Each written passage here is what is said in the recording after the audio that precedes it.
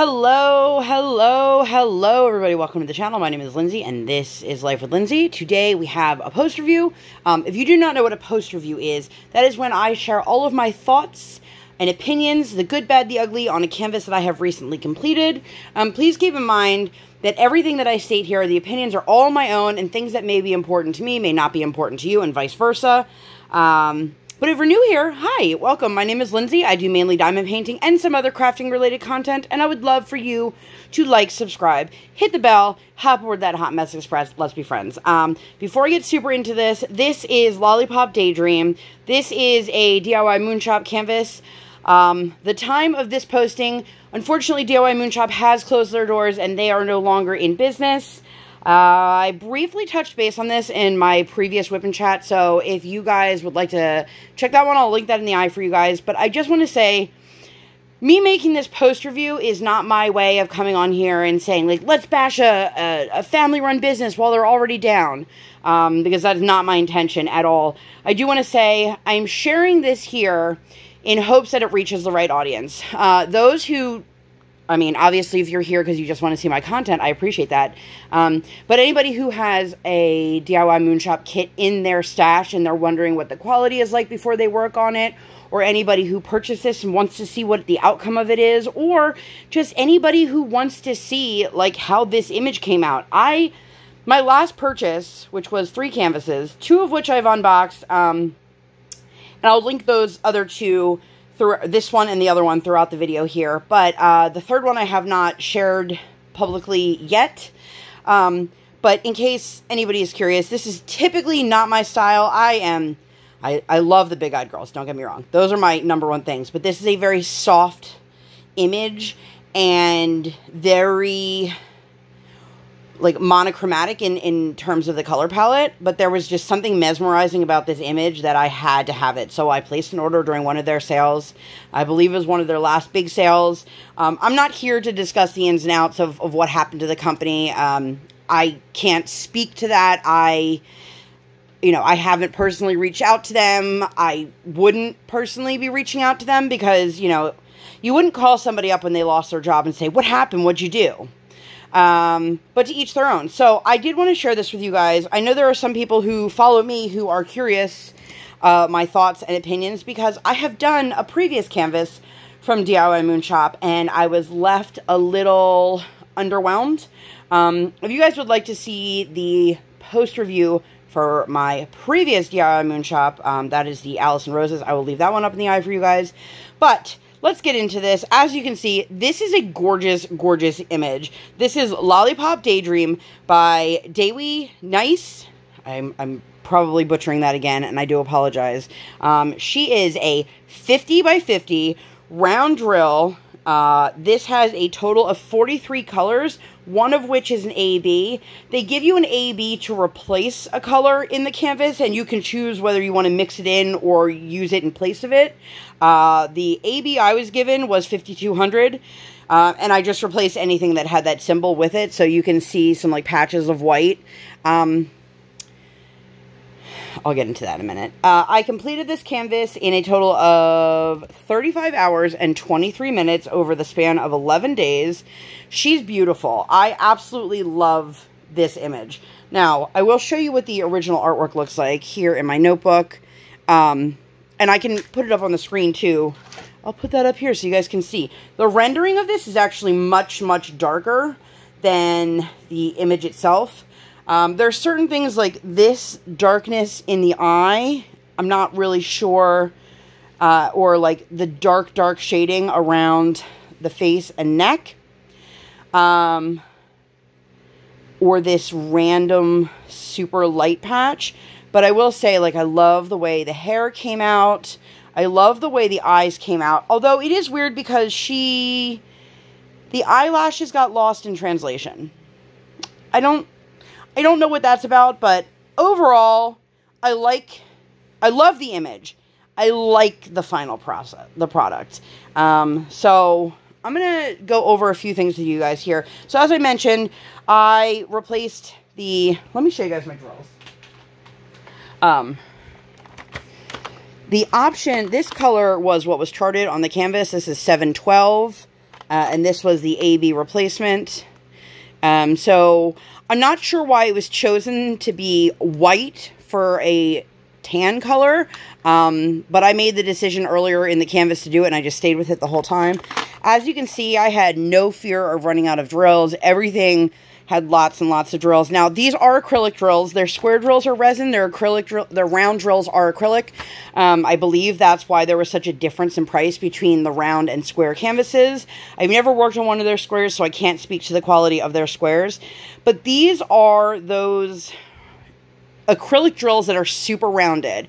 There's no facets to them. So while they are super, super sparkly, like it does look really nice, they weren't my absolute favorite drills in the world to work with.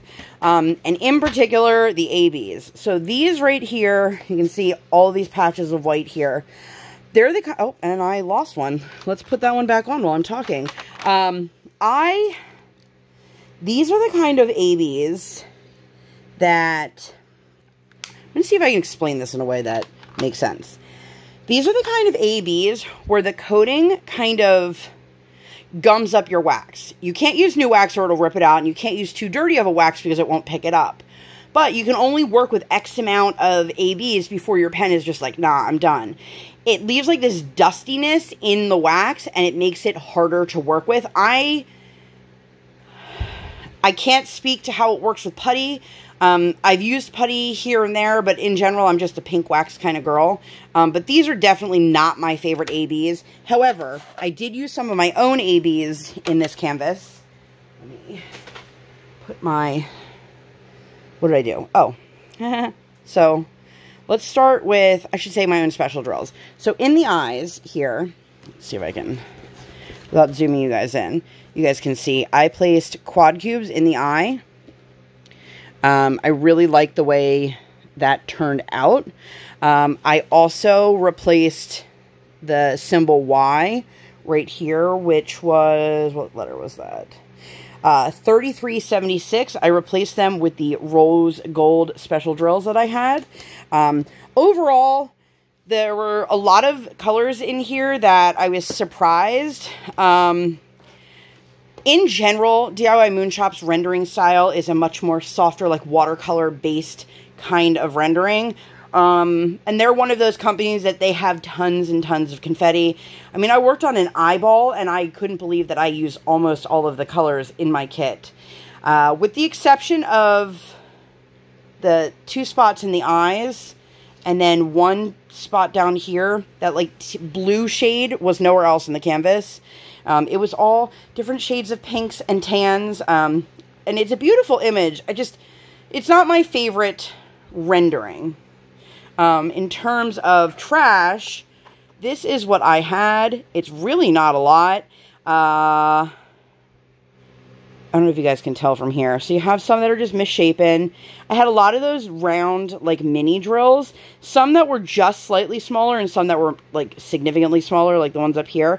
I've noticed, and this is just personal experience, that many canvases that have pink drills, different shades of pink, it doesn't matter what pink it is. I want to say 603 is usually, like, the culprit, which there is a 603 in this, so that would make sense. I don't know why. They always seem to have the tiny mini drills when I work with them. So, a couple things that I do want to go over. There were a lot of really poor symbol choices. Too similar of symbol choices. Like, one of the most annoying ones is B and 8. That was all over my canvas. There was B and 8. There was an I and 1. An A and 4, and these were almost, I think all of them were all similar colors. So A and 4 were scattered throughout together, and they were both the same shade, and it was hard to differentiate. G and C, 5 and S, 6 and 9, which were the exact same color on the canvas. And my absolute favorite is M and N. They were more of like the mauve-y tones. My problem with that is I had to physically turn off my light pad and get very, very close to see if it was an M or an N. I'll scatter some pictures up here. I'm pretty sure I still have them in my phone, of some of the symbols together so you could see. it slowed me down a little bit, but it wasn't to the point that it was, like, unbearable. The M and the N were by far the worst because I had to turn my light pad off. And at one point, I had to turn the overhead light off because it was reflecting. It was just a mess, and it was really, really hard to distinguish. And the M and the N were both, like, a mauve-colored background with a white, blurry symbol, so that didn't help. Don't know if you guys are going to be able to see it here, but I had this, like, weird dirtiness across the side and in, like, certain portions. Like, you can see it here. This particular side, the adhesive runs to about the middle of that stripe. If you guys know me, I am very rarely am I somebody who uses washi. I had to line the bottom of the canvas because the glue extended so far. I actually had a cheap washi underneath that peeled up. It, like, wouldn't even stick to the canvas, but it left all that marking. So then I put another washi over it. Then I had, like, weird spots where there was glue here, but it didn't go up the side, so it didn't seem worth it for me to cover it. And then you can see the uneven amount of excess glue. Like, there it is there. But over here, none.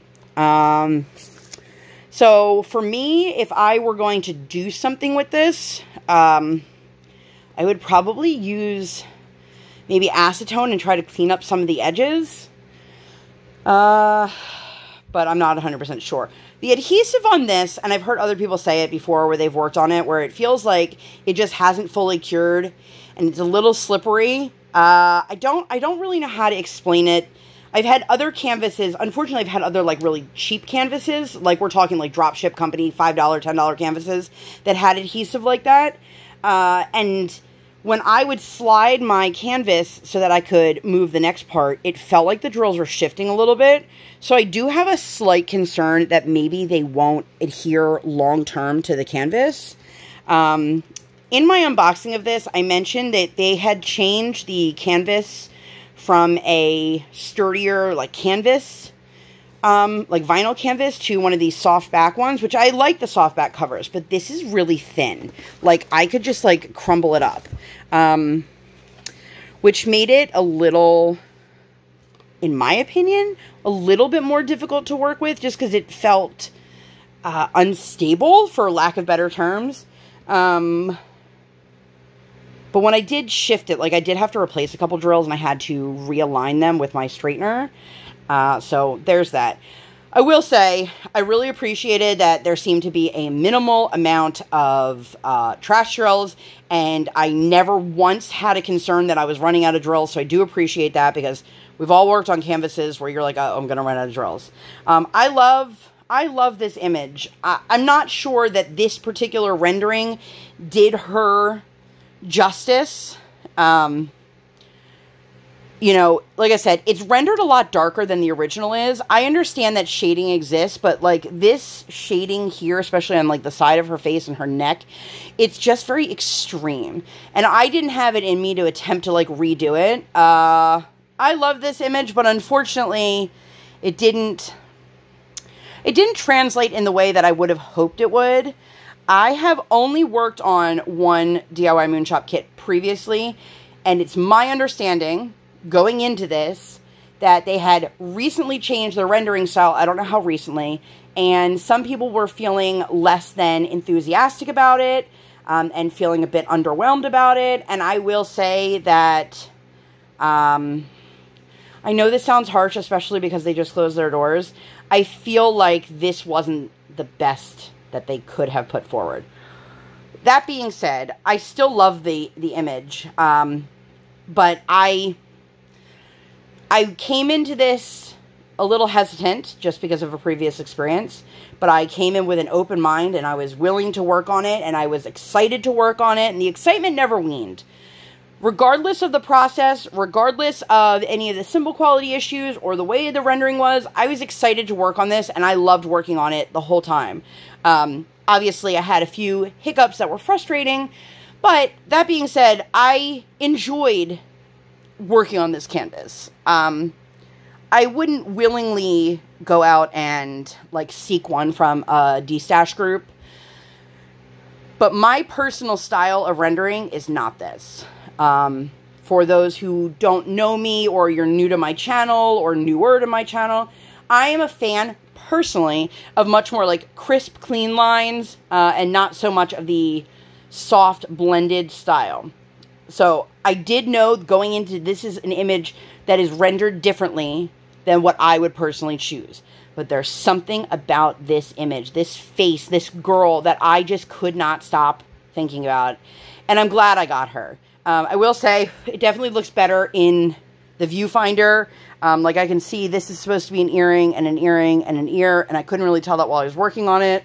But she is beautiful, and I think the overall finish, you know, it looks shiny, and you can definitely tell what it is. It's not like you finished it and you go, what is that? But unfortunately for me, in this particular canvas, the cons definitely outweighed the pros for me, personally. Rendering style aside, I think it was just done too harshly. You know, I'm not sure, like this, even if it was all dark, like I'm not sure what this patch and this patch were, like why they came out that way. But I'm going to get going. I don't want to, again, I don't want it to sound like I came on here and I'm just here to bash a company, because that is definitely not my intention. And my heart goes out to their family because they were a family-run business. I just know that there are people who want to know what other people's experiences, good or bad. So I hope that you guys enjoyed this. And that's it. That's all I got for you guys. If you enjoyed this video and you'd like to see more content like this, please give this video 2 thumbs up. One real life, one virtual. Make sure you guys hit that subscribe button. Come, join the Sparkle Squad. And while you're there, hit that notification bell. I do not operate on any sort of schedule. I operate on toddler standard time, and I record when my tiny human is sleeping or sleeping. Thank you guys so much for being here. I'll see you in my next one. Bye, guys!